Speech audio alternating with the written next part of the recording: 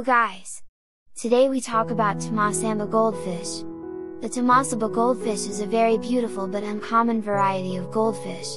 It is of Japanese origin and also known as Sabao.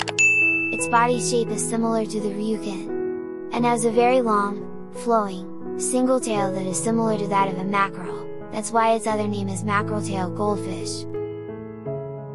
The Tamasaba goldfish actually originated from the Yamagata Prefecture in northern Japan, hence it is also known as Yamagata Goldfish or Yamagata Kingyo. It is a rare breed of goldfish and was developed by crossing a single-tailed Sayonai with a double-tailed Ryukin goldfish. The Sayonai is no longer available. That crossing of Sayonai with Ryukin resulted a goldfish with a round body and arched back that has a single anal and caudal fin. However, read some more information about this beautiful goldfish variety below.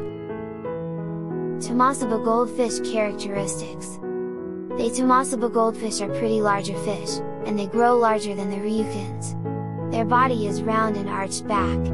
They have a single anal and caudal fin. They generally come in solid red, deep red and white colors.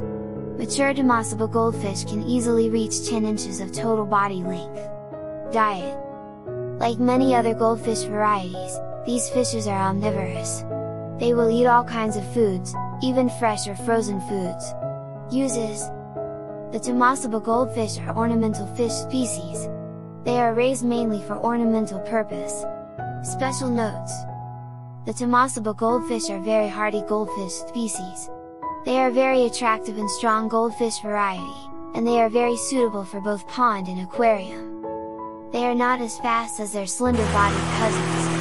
However, review full breed profile of these fish in the table below. They can live in the same pond as your koi, and they eat the same food, too. If you own koi already and want to add a new ornamental fish species easily, try a couple of Tamasaba goldfishes. Just enjoying watching this amazing fish. You can go to TAKO PKOI YouTube channel and watch more about these fish. If you have any questions, just post and comment. Don't forget to like the video and subscribe to the channel.